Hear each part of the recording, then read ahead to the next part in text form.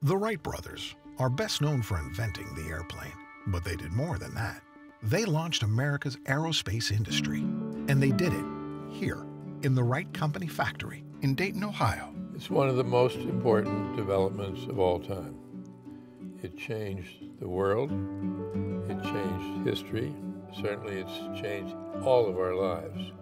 These buildings are vacant now, but in 1910 and 1911, they were the first in America buildings made to manufacture airplanes, and the oldest still standing in the world.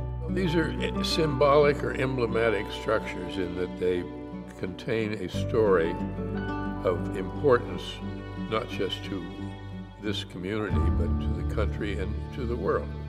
The National Aviation Heritage Alliance is working to save these buildings and restore them as part of the Dayton Aviation Heritage National Historical Park. I'd like to be able to walk in here and see their airplanes being built at various stages.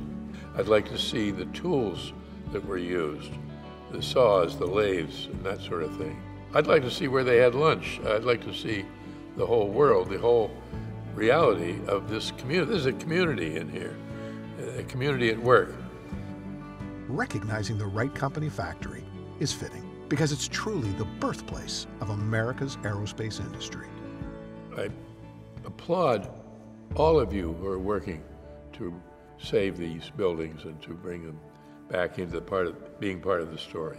Those who went before us here, who did things of merit and changed the world, deserved to be present, as it were, among us. We need your support to help the Wright factory maintain its rightful place in American history.